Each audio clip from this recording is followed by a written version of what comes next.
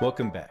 We're going to dive deeper into a pre-flight inspection and the responsibilities of that pre-flight inspection for the remote pilot in command. We have an extensive checklist that's provided for us that we'll go through. A sUAS and associated components must be maintained in a condition for safe operation. It is the responsibility of a remote pilot in command to perform a pre-flight inspection to verify that the sUAS and associated components are in a condition for safe operations.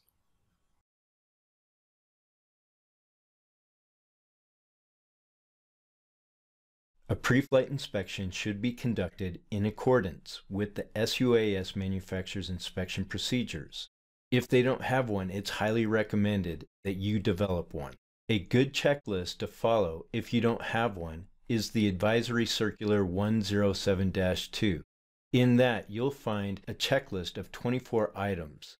Make sure that your checklist is appropriate for the type of UA that you have, the type of program and operation that you conduct. Make sure it's scalable, it fits to your needs.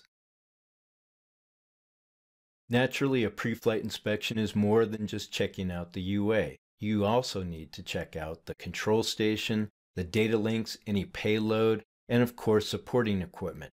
But don't forget to check the weather before you fly.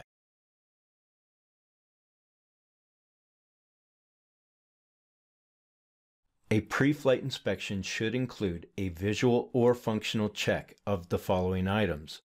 There's no need to memorize all this. All right, first thing you're going to do is a visual condition inspection. You're going to look at the UA, you're going to look at the control station, and any other supporting equipment. Take a look at the airframe structure, underneath, all around. Make sure that the registration markings are visible. If there are any movable control surfaces, make sure that they're working. Check out those servo motors. Here's a common one I like to look at, and that's the propulsion system. In this case, the propellers. Make sure that there are no cracks in your propellers, the propellers are on the right servo motors, that type of thing.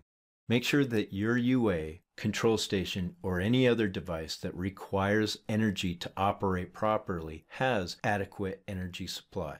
Don't forget the avionics, such as transceivers and navigation equipment. Also, before every flight, you need to make sure your UA is calibrated. Double check your control station transceiver, the communication, navigation data links, and antennas for the control station. Additionally, if you have a display panel for your control station, make sure that's working. If you have ground support equipment, double check that. Before you hit that green button, make sure that the control link is working properly between the control station and the UA. Make sure that all control surfaces are operating as expected. Again, double check navigation and communication data links. Also check flight termination systems if it's installed, and this may include loss of control programming. If your UA uses fuel, besides a battery of course, make sure it's the correct type and that you have enough for the operation.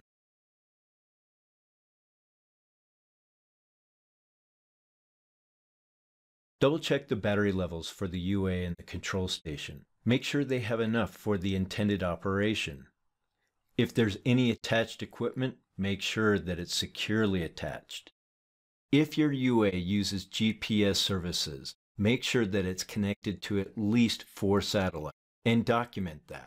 Take a look at your UA propellers. Inspect them for any imbalances or irregular operation. Check for cracks. Also check to make sure that your heading and altitude operations are properly working. Also take a look at your environment to see if there's any type of obstruction that may interfere with your UAS. All right, the last one. For your operation, double check the environment of where your operation is going to be conducted. If you suspect there's going to be any type of radio interference, then recheck all controls and the stability of the UA.